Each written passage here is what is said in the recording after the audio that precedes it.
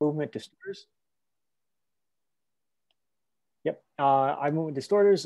He is currently the director of the Children's Vision Center and chief of ophthalmology at the Akron Children's Hospital Medical Center in Akron, Ohio. Dr. Hertle received his bachelor's degree from the Ohio State University and his medical degree from Northeast Ohio University's College of Medicine. Following medical school, Dr. Hertle completed fellowships and residencies in ocular motility, emergency medicine, ophthalmology, and pediatric ophthalmology and strabismus at a variety of medical centers around the country. Dr. Hertle came to Akron in 2010 to grow the pediatric ophthalmology service after 6 years of chief of pediatric ophthalmology and strabismus at Children's Hospital of Pittsburgh and professor of ophthalmology and bioengineering at the University of Pittsburgh Medical Center. He has been a principal investigator on a number of NIH-funded research projects, including ongoing studies of the treatment of strabismus, nystagmus, and amblyopia. As an avid researcher and publisher, Dr. Hertle has over 200 refereed publications and almost as many abstracts, editorials, reviews, and invited lectures. He currently serves as the reviewer on multiple journals and has been a recipient of over $1 million in research funding. Dr. Hertle has been very generous with the support of ANN over the years. I think he's spoken at nearly all of our conferences in the past, so we're thrilled to welcome him again here today. Just some logistics here. I think what we'll do is we'll have Dr. Hertle will give his presentation, and if you have questions along the way, please use the Q&A. There should be either the chat or no, there should be a Q&A button at the bottom of your screen where you can pop up a Q&A window. So please put your questions in that, and Dr. Hertle will take questions from that when he's done. And as you might have just seen, this session is being recorded, so all the warnings that we've had earlier today about whether you want to be recorded or not. So with that, I will turn it over to Dr. Hertle, and thank you so much for being here. Thanks, Joe and Evelyn, and thanks ANN again and the board, and it's really an honor and a privilege for me to be able to speak and share with all of you my professional long interest in nystagmus and eye movement disorders. What I'm going to do over the next 35 to 40 minutes is try and consolidate with you in a meaningful way, actually a way that I describe to my colleagues what I understand about this disease, how we've come to understand it, and what we can do about it. And the point of discussing this in more scientific terminology than lay terminology is I think it allows me to communicate with you in a way that you'll understand this disease or try and research this for you or your family members in a different way. So I apologize in advance for some of the scientific terminology, getting into the weeds with some data, but I really want to share with you what it is that we do when we study a clinical condition such as nystagmus. So I'm going to revert to my shared screen. I'm going to bring up the PowerPoint presentation. I've had to do this, I think, once completely without a PowerPoint presentation. That was a little difficult, but.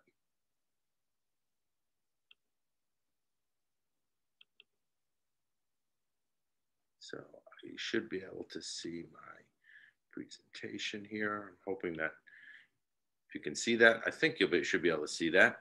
Yep, you look good. Okay, great. This is Children's Hospital. You see the main hospital on your right, and then the K Jewelers Pavilion, which is where the surgery center is, and we're taking this from the new outpatient Considine building area.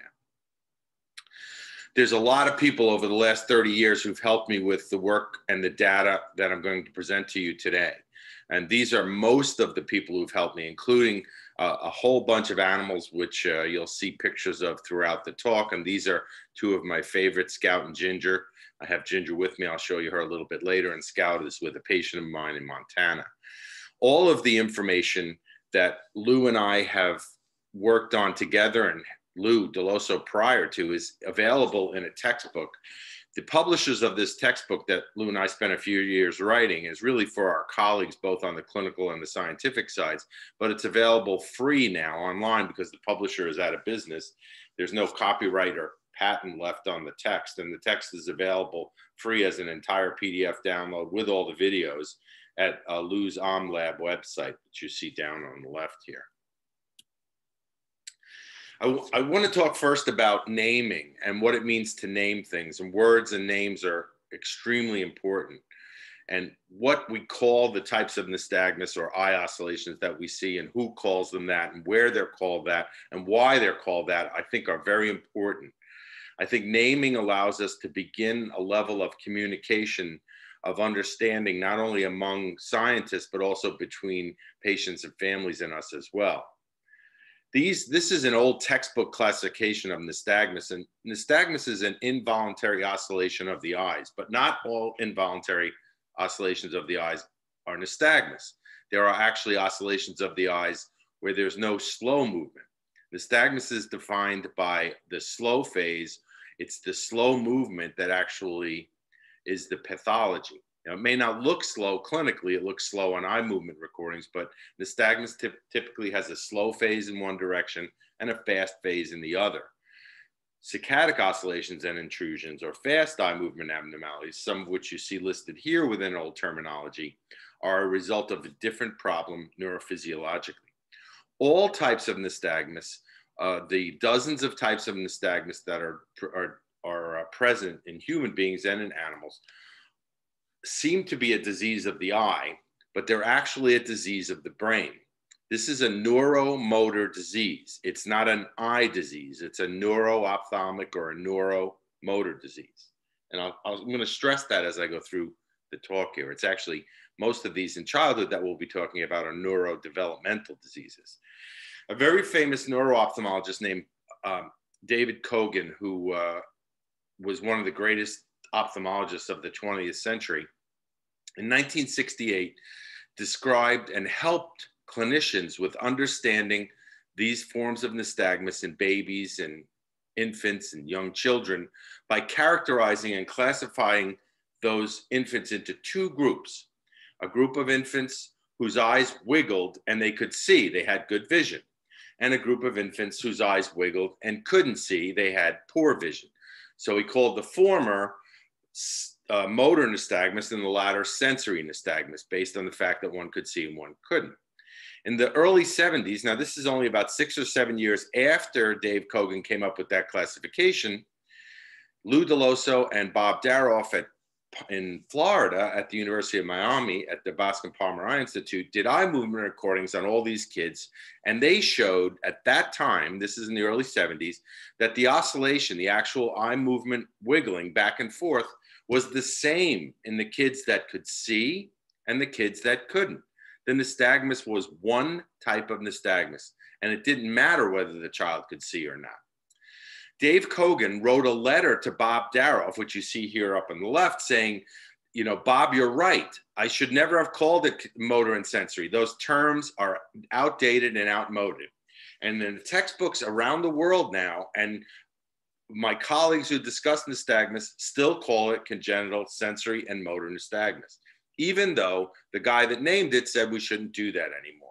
And these are heated arguments between me and my colleagues about this kind of nomenclature.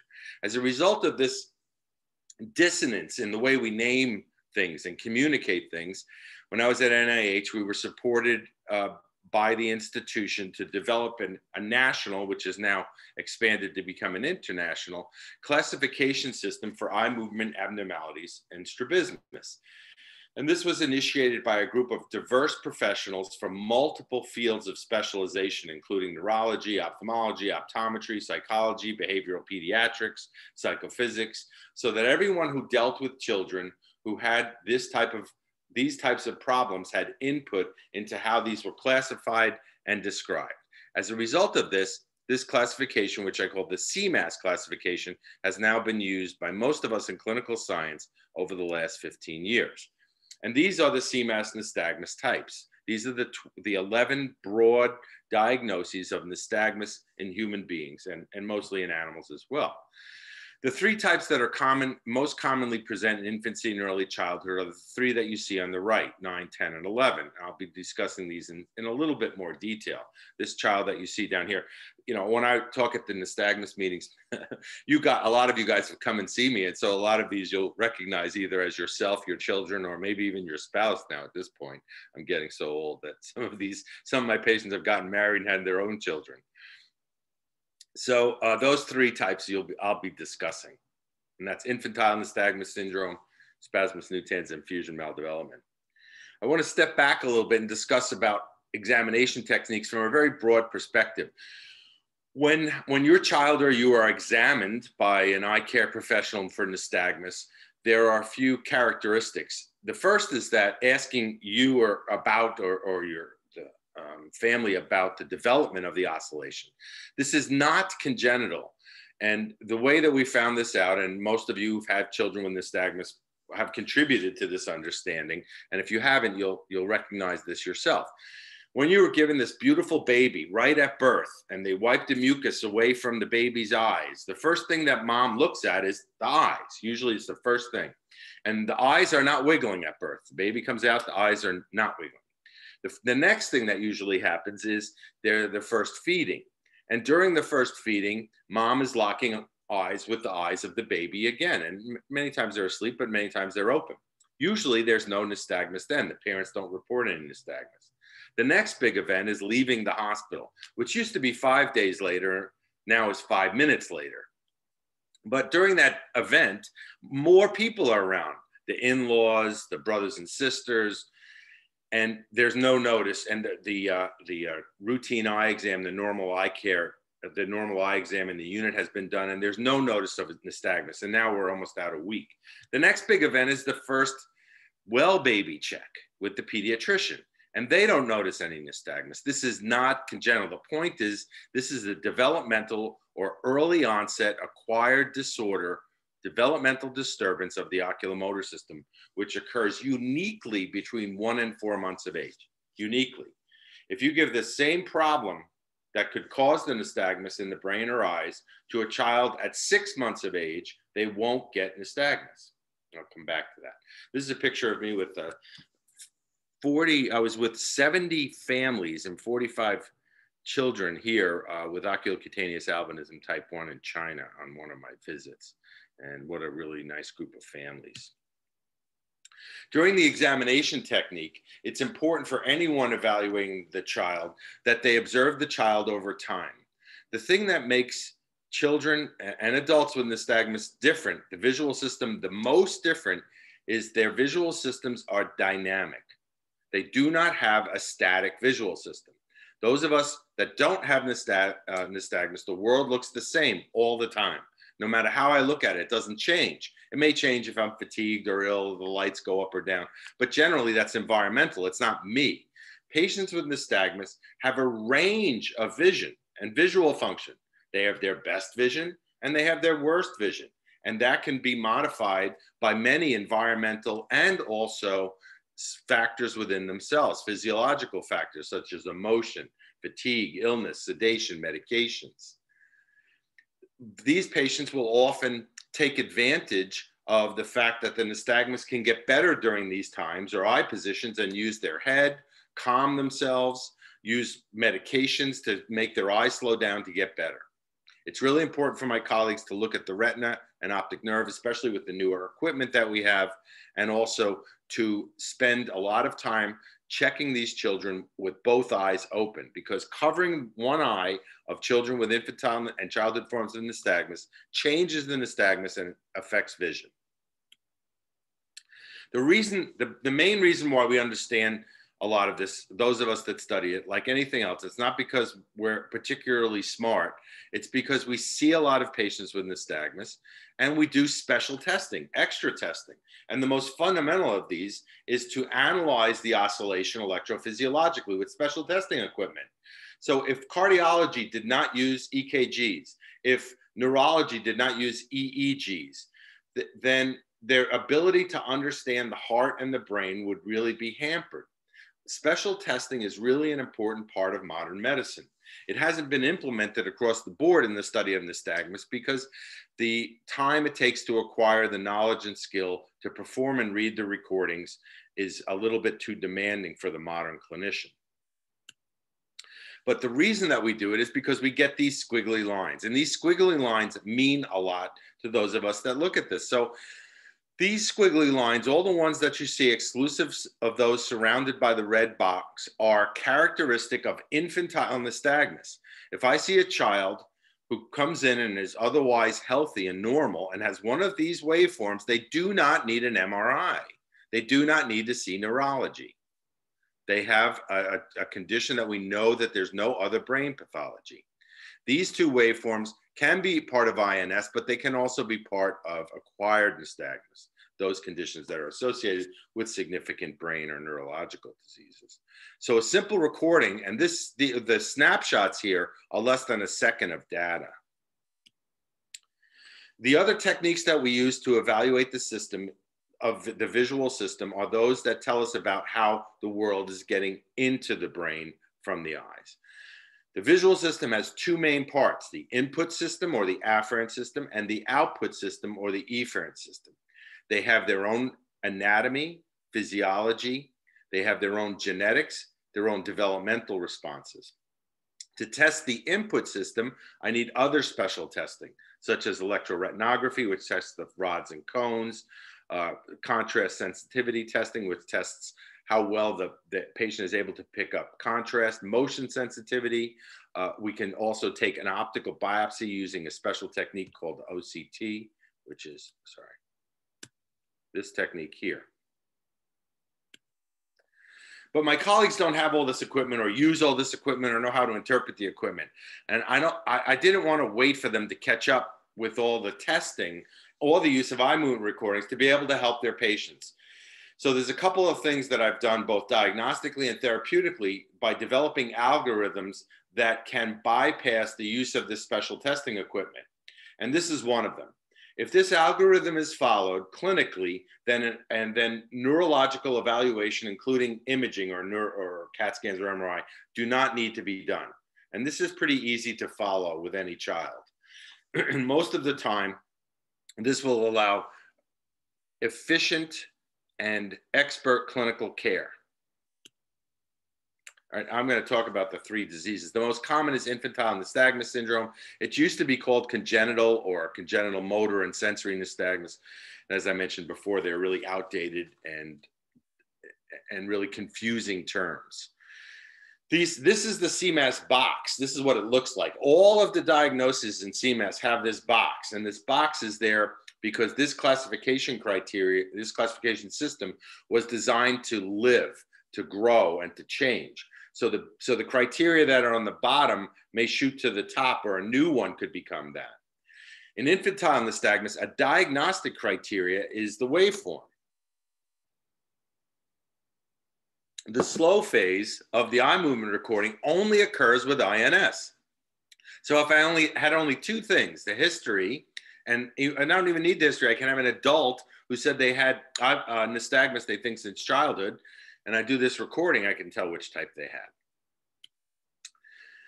There are some peculiarities about infantile nystagmus, and if you watch this young girl's eyes, we'll be doing what's called a cover test to look for the strabismus too. But if you watch the intensity of her nystagmus, and it's pretty easy to see that it spontaneously starts getting more intense. She's not doing anything different, but changing her fixation from target to target. And as she changes her fixation, the eye moves out, which means she has a little bit of esotropia crossing underneath it. But you'll see here the nystagmus is getting worse all by itself. The cover didn't make it worse. It changed in intensity spontaneously. This is called infantile periodic alternating nystagmus. This is what the eye movements look like in a pure PAN patient. They'll spend 60 seconds jerking really hard to the right. They'll slow down, almost stop, and then spend 60 seconds jerking to the left, then slow down, almost stop, and spend 60 seconds jerking to the right. And look how long it takes to figure this out. So if you don't look at the patient, if we don't look at our child or the patient for a period of time, then we may only see them during this period or this period or this period or this period, and they'll look totally different. For instance, if I ask my child to look at a TV screen and they have intense jerk right nystagmus, they'll have a right face turn. If I ask them to look at the TV screen here, they'll have no head posture. If I ask them to look at the TV screen here, they'll have an intense left face turn, and they'll have what everybody calls three nulls. They don't have three null positions. They have a changing null position dynamically because they have infantile periodicity. Most of the time, this doesn't occur periodically. It occurs aperiodically. I know I'm getting into the weeds a little bit, but this is why it's complex, and this is why it's important to be evaluated by those of us that understand the dynamicity of this condition, because this changing back and forth can occur 10 seconds in one direction and a minute in the other, or then again 30 seconds in one and 5 minutes in the other. So it doesn't have to be regular, it can be irregular. Why does this condition exist? I don't know what the exact physiology is, but I can tell you what's happening in the brain. If we take those two systems, the input system and the output system, as two separate anatomic, physiologically distinct systems with their own genetics and their own development within this brain down here, what happens during development is that these systems talk to each other. And the metaphor that I use with families and patients all the time is, imagine I have the train of the ability to see, or the afferent system, and the train, it's actually a train of the efferent system on the tracks, ready to travel together at birth or slightly before birth. And imagine all the passengers on one train and all the passengers on the other train are holding hands with each other. So the trains have to communicate with each other and move together so well that the hands can't be broken apart. If that interruption is broken between 1 and 4 months of age, if one of the two systems is ahead of each other or behind each other, the other, then they'll get nystagmus. And I'll give you an example. We have a child who is born with bilateral complete congenital cataracts. No vision is going to get to the eye. In the womb, there's no problem. You don't need vision in the womb. There's no light. The brain is developing. The two systems are talking to each other very well. So they're at conception and in the womb, the hands are holding from each train. There's no break. At birth, the visual system gets turned on and the brain expects images. It expects light, it expects motion, and it expects color. And it's not getting it. So between birth and the first 3 months of life, it's broken by the cataracts. As a result, the afferent system is broken and slowed down. When this is slowed down, you get the nystagmus. We know this because if we take that same baby with bilateral congenital cataracts, take the cataracts out, restore their optical clarity, the nystagmus actually goes away and they never get it. So it's a time-sensitive disturbance in development that's very critical. It has a critical period. The other type, that's the second most type of nystagmus that gets confused with infantile nystagmus, is fusion maldevelopment. It used to be called late nystagmus. And it's a continuous oscillation, but it has a peculiar change that doesn't occur spontaneously, but occurs with cover. When you cover one eye, the nystagmus changes direction. And I'll show you what that looks like. Here's a young woman, again, who looks like her eyes are not oscillating at all. She looks like she has no nystagmus. And clinically, it is silent clinically. With recordings, we'll see it. But when you cover one eye, as soon as we cover one eye, then she starts getting an obvious nystagmus with a fast phase or jerk towards the ear of the same side. So she has left beating with right eye cover, and then right beating with left eye cover or right eye viewing. And this is called a latent component. But does she have infantile nystagmus with the latent component, or does she have fusion maldevelopment? Well, the way that we know that is we do recordings. And patients with fusion maldevelopment have slow phases that are linear or decreasing velocity. And what I mean by slow phases that increase or decrease, increasing is getting on the freeway and decreasing is getting off the freeway. The slow phase follows a trajectory. If it gets on the freeway, that's infantile nystagmus. If it's getting off the freeway, that's fusion maldevelopment nystagmus.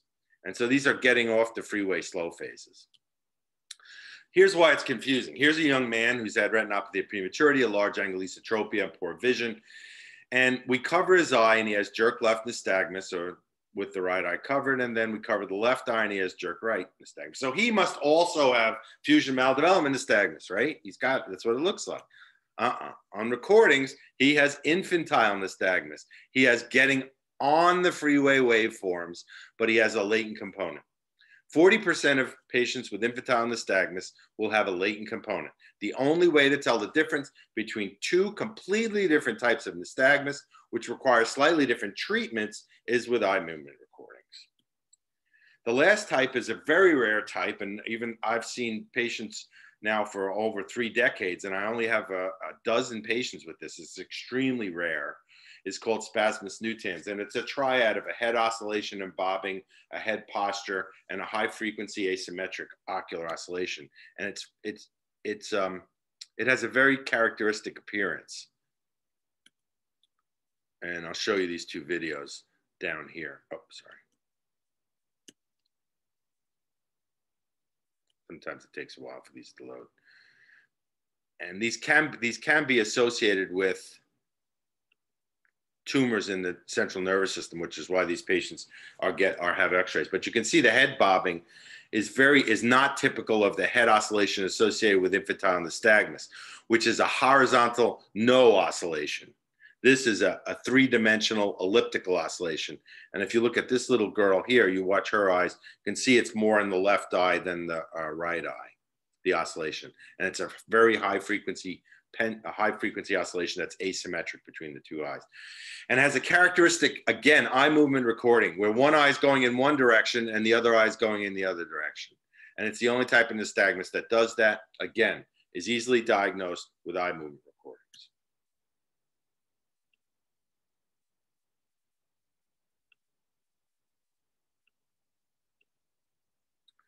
So the visual system, though, is affected in patients with nystagmus in many ways, because in addition to the patients having an oscillation of the eyes, many patients, and I'll show you some data, more than 2/3 of the patients will have other abnormalities of the eye and visual system, including problems with the retina, which are objective, objective problems that we can see, which are retinal, optic nerve. The eyes don't work together.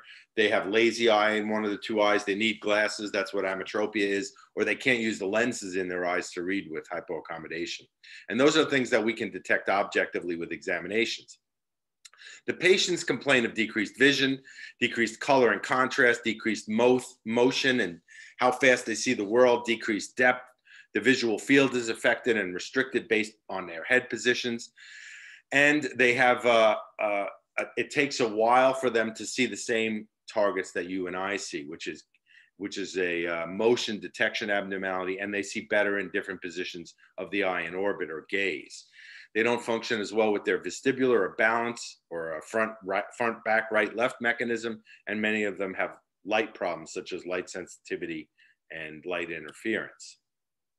This is some recent data that I put together on 600 children with nystagmus, 449 of which had infantile nystagmus. And you can see that amblyopia, or lazy eye, is present in 1/3 of these patients. So one eye being better than the other and needing traditional lazy eye or amblyopia treatment is necessary in 1/3 of them. 23% have periodicity or aperiodicity, and 2/3 have an eccentric null zone, even if they don't have a head posture. They have a position and gaze that's not straight. When they look to the sides, their nystagmus is better, even if they don't use it. Most patients with INS have strabismus. The eyes don't work together, 70%. And almost everybody, over 80%, needs glasses. It's very common.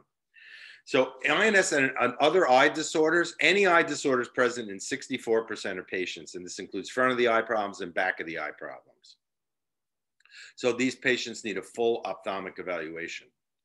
Systemically, unfortunately, this patient population also has a number of others associated systemic issues, the most common of which is albinism.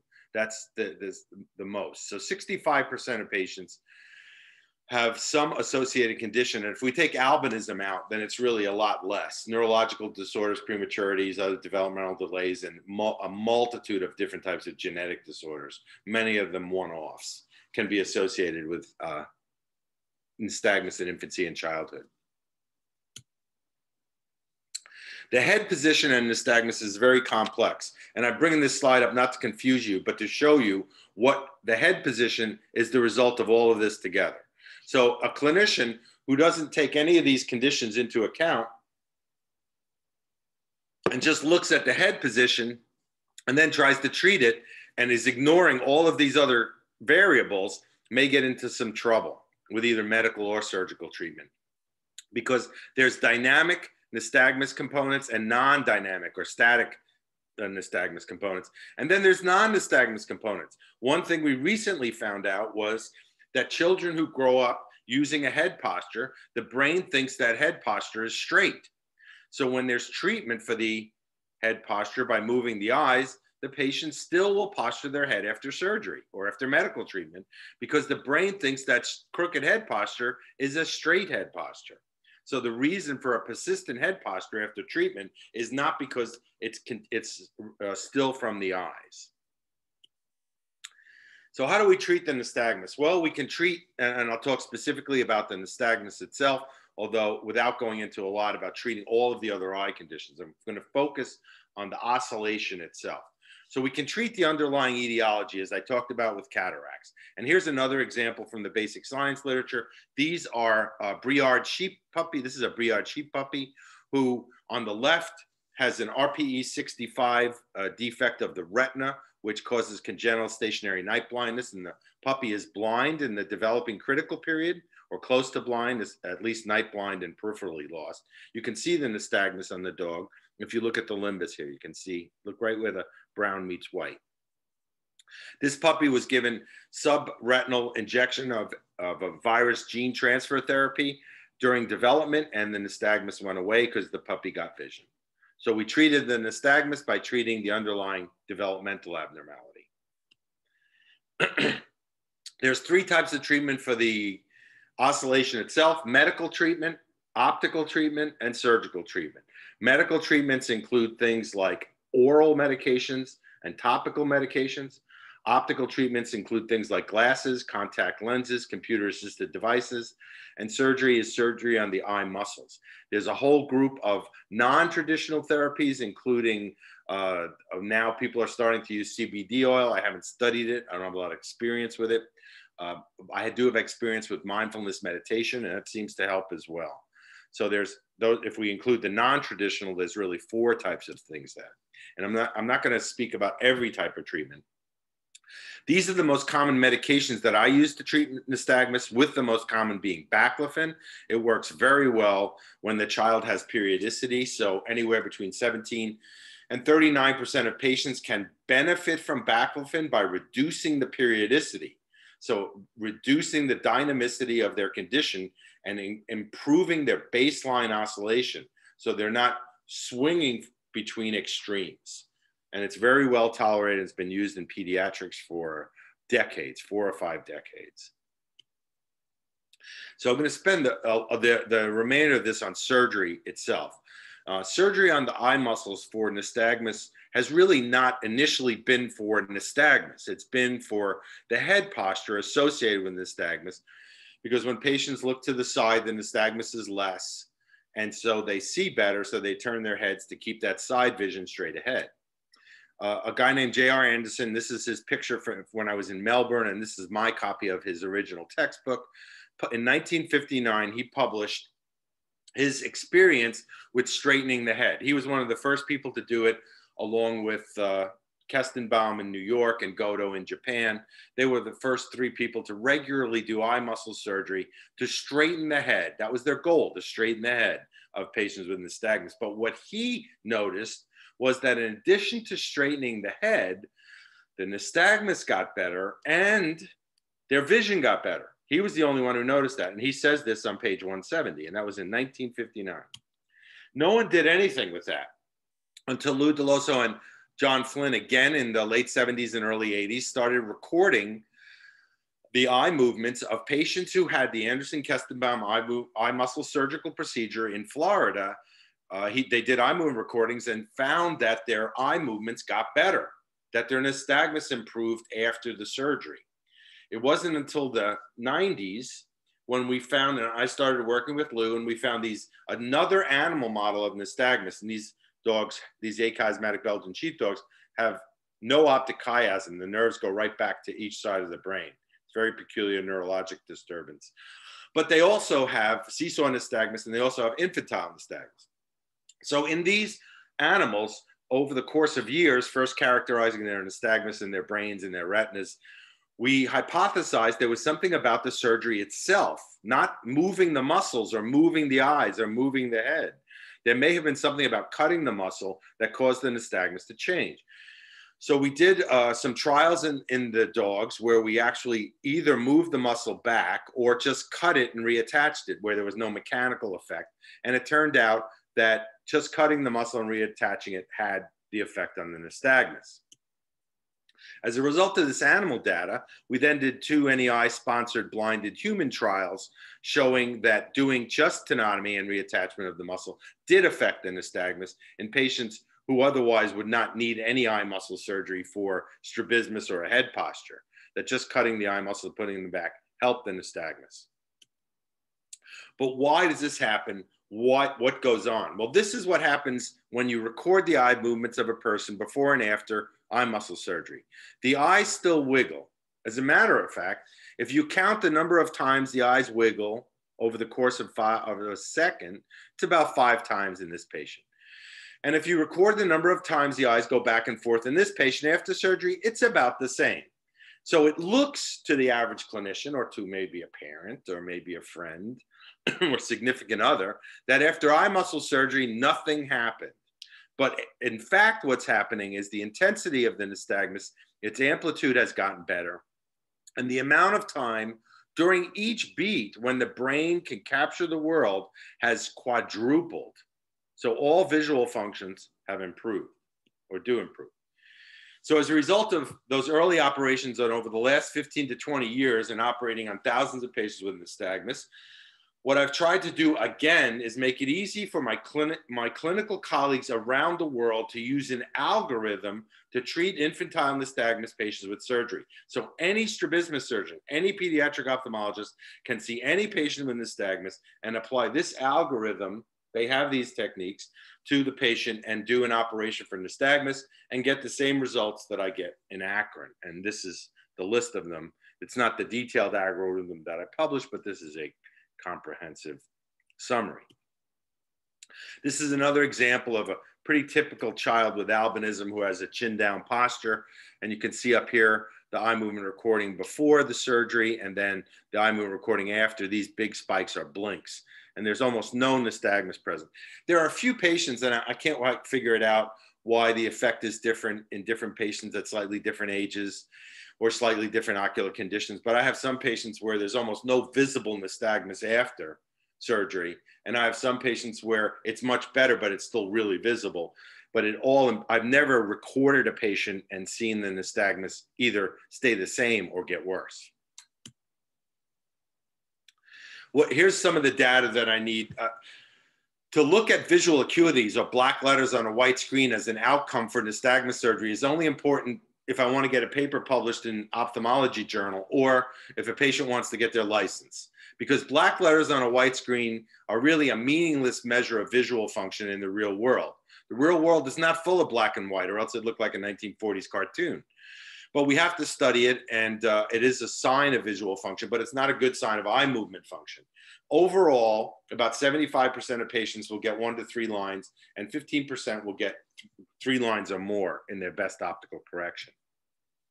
But what really changes in patients who have nystagmus surgery is the dynamic components of their visual function and their gaze-dependent visual function. So before surgery, a patient would have to look over here. They have a null zone, and this is the Jersey Turnpike. They look on the left over here, and they can see clearly. If their eyes move straight ahead or to the right, things start to blur up.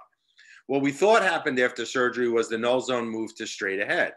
But what actually happens is the null zone moves over and becomes huge. And we've been measuring this by turning the patient's head and measuring visual function as a function of eye position in orbit. And just to show you what this data looks like in a large group of patients, down here, if this whole square is white, that would be you and I. So everywhere we look, we see the same. Functional vision space in patients after eye muscle surgery does this. And this is an example of one patient. And this showing the data on a large group of patients with a significant improvement in functional vision space, where they can see by moving their eyes where they see the same. And that makes a dramatic effect during dynamic activities. This is a group of patients, the largest group, who have albinism, but this is even a more unique group than that. These are 85 patients who have OCA1, the most severe form of albinism. And as a group, their acuity improved from 2170 to 2080 as a group after surgery alone. And that's when they've had their best optical correction in place. And also best optical correction in those who needed to treat with baclofen for their periodicity and surgery. So if you do medical, optical, and surgical treatment in patients with oculocutaneous albinism type 1, you increase their visual function and visual acuity substantially, including contrast sensitivity. This is an example of pre and post contrast sensitivity curves in one particular patient after surgery. We just recently published a paper on adults, 81 adults with infantile nystagmus who never had any eye muscle surgery. And there was significant improvement in vision and visual function in the adults. And more interestingly, 60% of the patients who were previously ineligible to drive could now drive after eye muscle surgery alone for their nystagmus from childhood. So these are the things we've studied so far that improve. All of the things on the left, not just black letters on a white screen. Many aspects of visual function improve when you make the nystagmus better. It seems to make sense, right? I know we have to do the science, but if I slow the eyes down or stop them completely, then your vision is going to get better. And here's our conclusions. These are the things that happen as a result of eye muscle surgery, and it doesn't matter why the surgery is done, whether it's done for strabismus, for nystagmus, for head posture, or if you just cut the muscle and reattach it.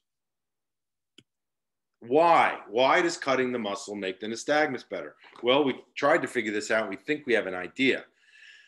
It's this area of the muscle where the tendon joins the sclera that the incision is made. And I've labeled that area the enthesial area of the extraocular muscle, and I stole that term from rheumatology, where they use that for where tendon attaches to bone. And when we send specimens for pathology, we cut it right there and send the muscle, or we cut it right there and send the eye. We developed a technique when I was at NIH where we cut this part off and sent it for pathology, and we found new nerves. And these new nerves went back to the brain centers that control eye movements. And we think these are sensory nerves back to the eye movement control centers. And these are perturbed during development, and stimulating them, cutting them, decreases the nystagmus. As a result of this, we hypothesized that if we could influence these enthesial endings non-surgically, maybe with medications, then we could also influence the nystagmus. And it turns out there's a group of medications that actually does that. This is an adult patient who was on Diamox for another reason, which is a carbonic anhydrase inhibitor. It's used sometimes for headaches or raised intracranial pressure, or sometimes for glaucoma. And when he was on the Diamox, he said his nystagmus was better. And it turns out, so better is down and worse is up. And with the Diamox, his nystagmus was better than it was alone. There's a drop that contains Diamox, and it's called brinzolamide. So we put him on the drop, and with the drop, his nystagmus was better. So this is one case report. As a result of this, we did a clinical trial where we took patients and gave them either the drop or a placebo, and then switched and put them on the ones who had the drop got the placebo, and the ones who had the placebo got the drop. And it turned out that the AZOP improved their nystagmus. So this topical carbonic anhydrase inhibitor improved their nystagmus and visual functions. And we published that in the British Journal of Ophthalmology. It's been a few years now. And another topical medication came to our attention. You can read the story, but a patient accidentally got a pesticide in his eye. And this is now 12 years ago. And he thought he was going to go blind by the time he ran to his house from his farm, where he was spraying the pesticide, and washed it out. His eye was fine. He didn't hurt his eye, but he said he could see better. And he went to his ophthalmologist, and the ophthalmologist said, your nystagmus is better. So he told me about this. We got it put into a drop form, and we tested it in another animal model. And these are the Briard sheepdogs with the RPE65 defect who have the nystagmus. And if you look at Ginger's eye, you can see the nystagmus here. And this is Ginger and scalp. So we gave them the drops. Here's Ginger getting tested, doing her eye movement recordings, and here's the drop. And we just published this. And if you look at Ginger before and after, if you look at her nystagmus, you can see it present, and there's no nystagmus here. And we treated her right after weaning. and her nystagmus was gone.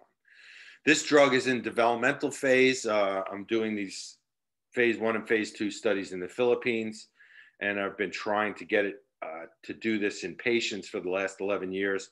There's been a lot of challenges, but we're not giving up. We're going to see if this drug actually does work. So I'll end with this. This is a good friend of mine, Severe Zeki, we were together in New Zealand. He's very famous. He has an area of the brain named after him. And he wrote this in his book. And so if we feel that somehow some of our research is a little bit out there, then I turn to this and say, I just have to go with the facts. I just have to go with the research and go with the data and our experience. And here's Ginger with her brother Stanley, waiting for me to give them a treat. And she's living with us now, and she's doing fine. She does have a retinal disease, which limits her vision, but you couldn't tell if you were here with her. And certainly she bosses Stanley around. So that is my talk. I'm going to stop sharing and look at your Q&A board. Yeah, please, if you have questions, make sure you put them in either the chat or the Q&A box. It looks like there's questions in both of those, Rich. Yeah, okay. Well, the Q&A question about the drugs, I don't have a lot of answers for the drugs and its future. So someone wrote me, do I need to be on the drug? I don't know if it's the new one or the AZOP. So the drug is not a cure. I do not have a cure for nystagmus. I only have a treatment. So if we do medical treatment, then you need to be on medical treatment. It's like high blood pressure, you know. So if the AZOP is effective and you're improved by it, then you have to stay on it. About 50% of the patients that I put on AZOP as older children and as adults choose to stay on it because they feel it's benefiting them. Even though in almost all of them, it helps the nystagmus even after surgery, most don't sense that additional benefit, but some do, and they stay on the AZOP.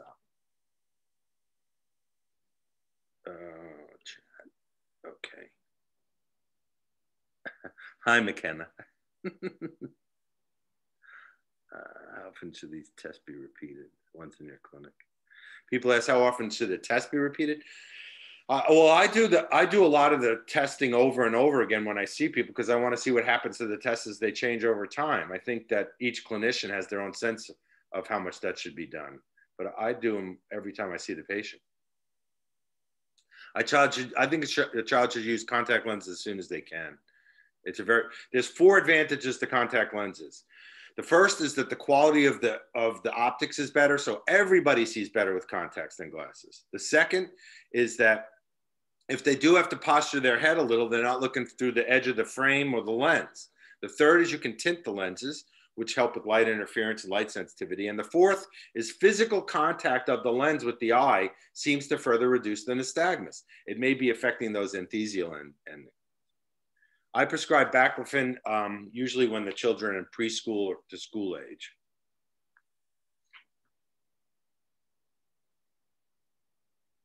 So I don't think there's any more value to doing a second eye surgical procedure for the nystagmus. So I never do a second procedure for the nystagmus itself. I will do a second procedure, and 25% of patients who I do surgery on need a second procedure, and it's for one of 3 things. Either they have a new head posture, so before they were like tilted and turned, and after surgery, now it's just pure chin up or chin down. Or their eyes are in an abnormal position. So they develop a strabismus that needs to be corrected, or there's a complication. So those are the only 3 reasons that I do a reoperation.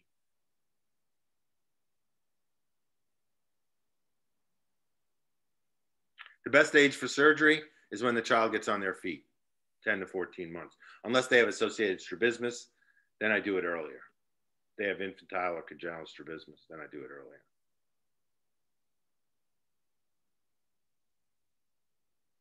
It's great.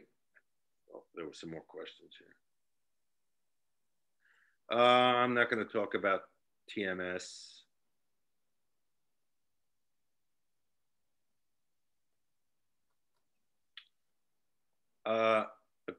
Any child can try the drops. I wouldn't try any medication without at least having some pre and post evaluation by a clinician. I think children, Someone asked me if they think it's better to have surgery soon or wait for medication. I wouldn't wait to have anybody treated if there's treatments that are effective and have a good benefit ratio, you know? If the benefit risk ratio is high, look at this. Look at it this way. Making a choice, and this is part of my counseling. When you make a choice to, when you have a child that has a problem, I don't care what problem it is, and you have an opinion about what needs to be done, then the family has a choice. And the choice is to do nothing or to do something. So doing nothing is a choice. It's still a choice.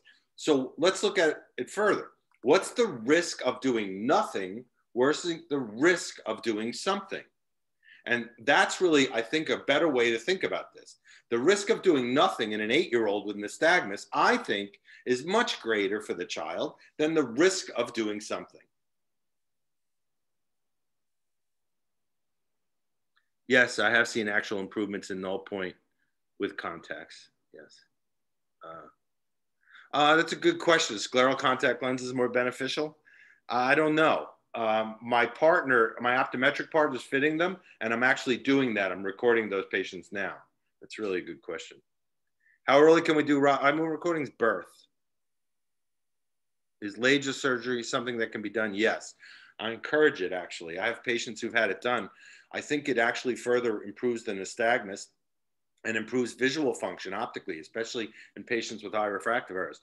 The key is the partnership with the refractive surgeon. That's the key to success.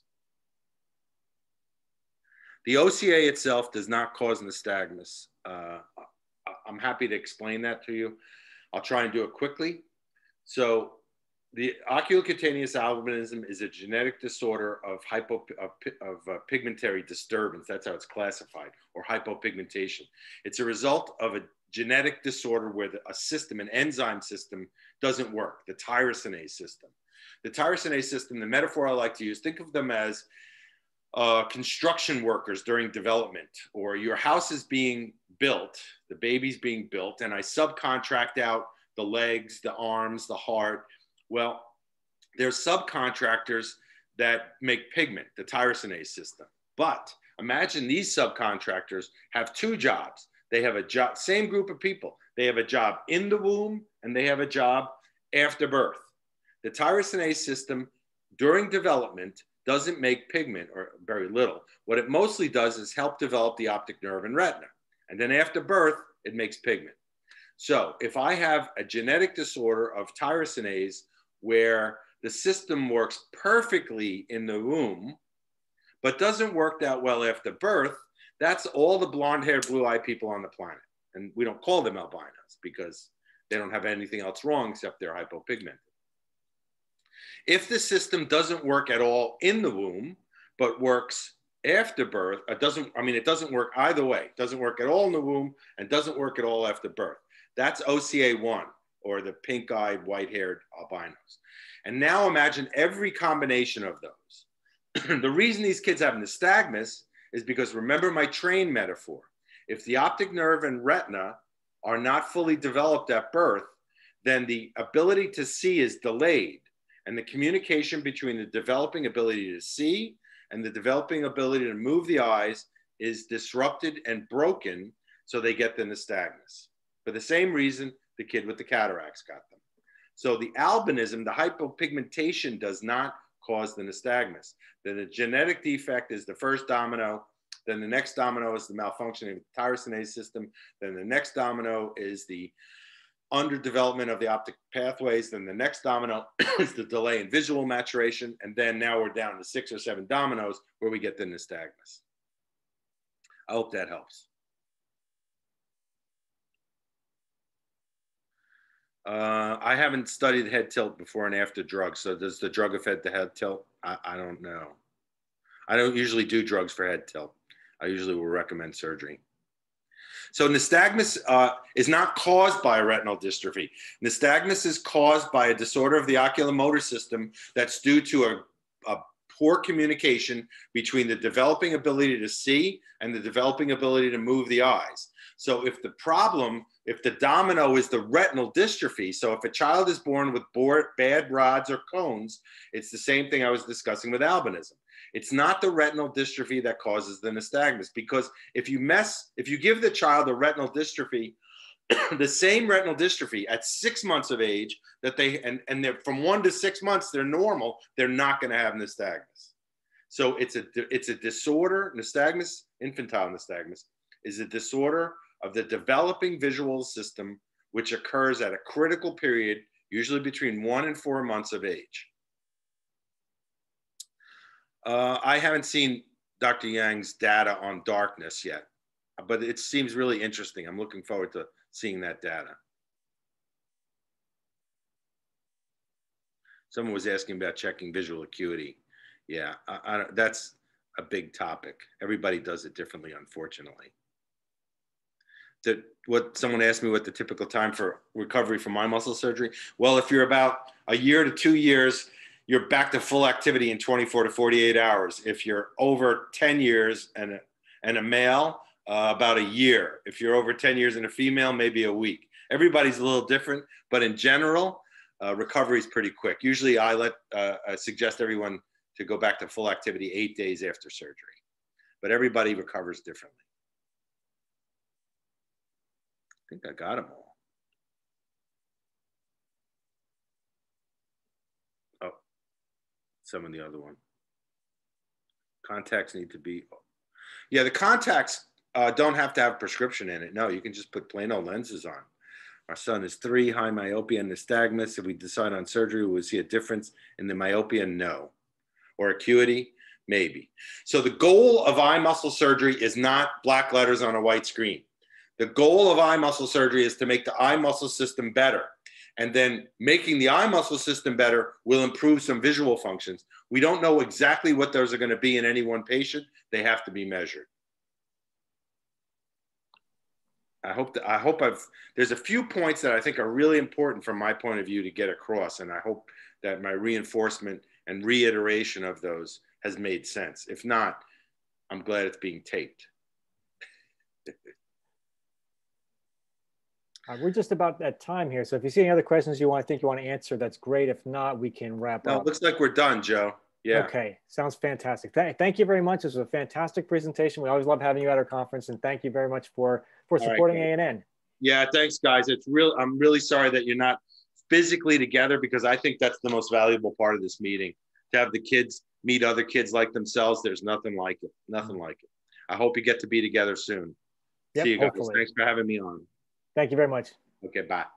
All right, everybody, we'll be back. Yeah, we have a 15-minute break, so we'll be back at 4:15 for the panel discussions.